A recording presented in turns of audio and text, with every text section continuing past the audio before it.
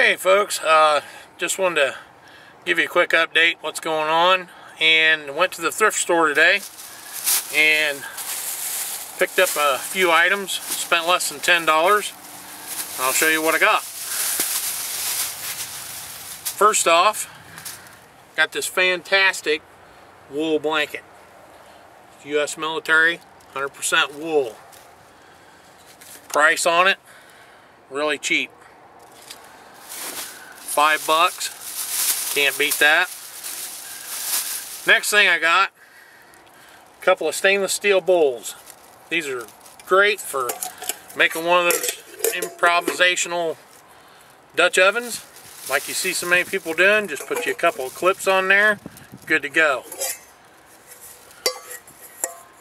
I don't know if you can see the price, but 99 cents a piece, $2. And to me, here's probably one of the best deals that I've got so far, and I'll show you right now. Scout Handbook. This is one of the older ones. Came from a library, I believe.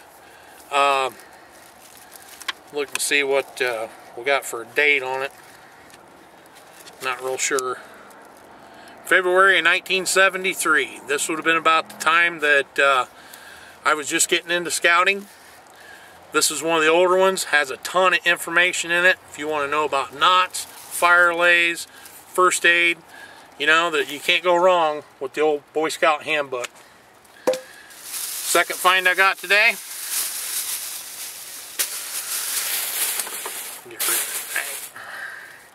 Second find I got today, another Boy Scout Handbook.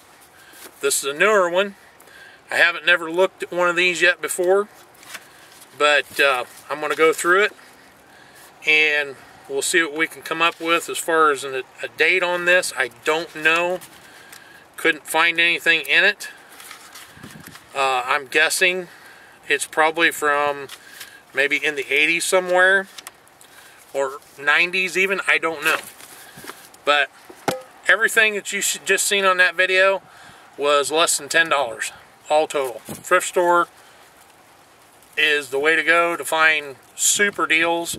If you get a chance, go into your local thrift store, whether it be a Salvation Army, Goodwill, mom and pop operation, and check out the book section, check out the cooking section, check out clothing sections.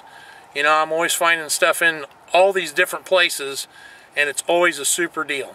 You know, I think I'm going to take that wool blanket and possibly make me a shirt out of it or something like that. Not real sure, but you know, the Boy Scout handbooks to me is the best find of the day. Like I said, tons of information. I'm going to go through both of them, kind of refresh myself on the older one. I already know what's in it, but the newer one I haven't seen, so just wanted to give you a little heads up on that bargain hunter mentality for Self-Reliance and Woodscraft. You know, that's one of those things that, you know, you can never go wrong on a bargain. Thanks for watching. Like and share if you like the video.